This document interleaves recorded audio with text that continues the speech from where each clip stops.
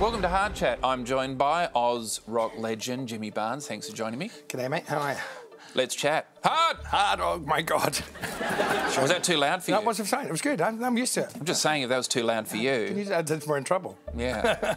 Now, does it annoy you that even though you don't party hard anymore, you still look like you do? Well, this is what happens when you do party hard. This is, when you do it for 40 years, this is the result. I wake up and I go, it's not going to get any better. When you recorded Soul Deep, was the title ironic because it was a cover album and you'd sold your soul? Oh, you're bad. Oh, you're shocked. Yes, it was. And it was sold deep. Now, your new album is called My Criminal Record. Yes. What tracks does it include? 180 in a school zone? Yes. Set Fire to a National Park? Got my cock out in Dubbo? Well, no, see, it's not really about my police record because otherwise it would probably be a single. Because my criminal record is quite short because I never got caught much. Now, you were interviewed on The Weekly by Charlie last year. Did you come here to see how an interview should be done? That's exactly why I'm here. Well, Charlie, he's a good guy starting out, but I think you could take a few pointers from yourself. I think you're right. Yeah, I'm with you. Now, you teamed up with the Wiggles in 2017. What was it like going from hard rock to soft cock? A pretty tough band, the old Wiggles, I got the black skivvy, by the way, which was good. Okay. Because, they sort of went with the rest of my wardrobe. Did they breathalyse you before they let you drive the big red car? They should have. They didn't let me drive the red car. They knew.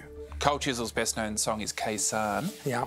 But Khe-Sanh was a US-based. Do you think it would have connected more with the Australian people if you called it Nui Dat? Nui Dat? Well, I left my heart to the sappers around Nui Dat. It's hard to rhyme.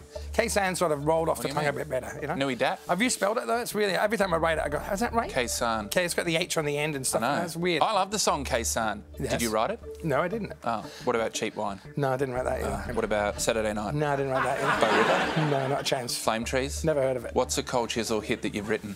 Rising Sun. You Got Nothing I Want. Yeah. Oh, I don't like those ones. I don't like any of those either. I'm with you. We've got similar musical taste, I think.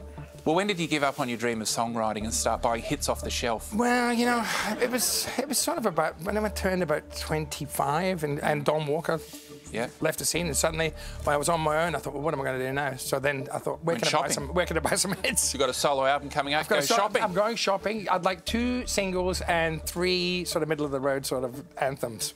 Yeah. You'd be surprised how many you can buy. At least 35 years worth.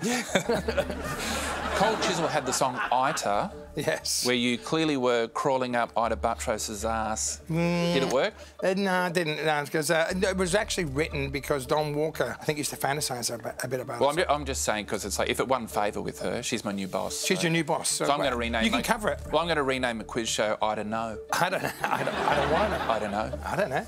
All right. Well, thanks for chatting. Hard.